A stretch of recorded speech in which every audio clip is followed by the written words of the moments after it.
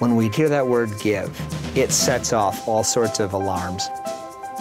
We think of obligation, we think of a white envelope, we think of something that is trying to get something from us. It's like an energy vampire when that duty and that obligation feeling comes. And then our family had an experience of doing something for somebody we never met.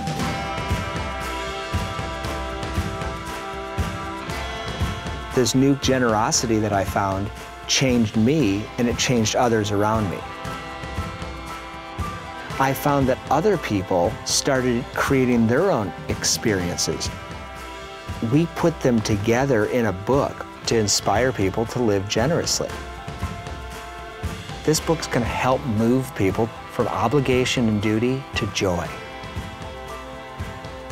It's going to transfer into a more generous world.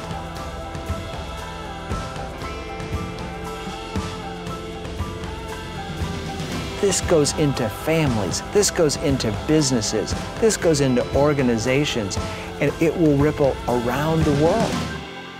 Who wouldn't want to be a part of that?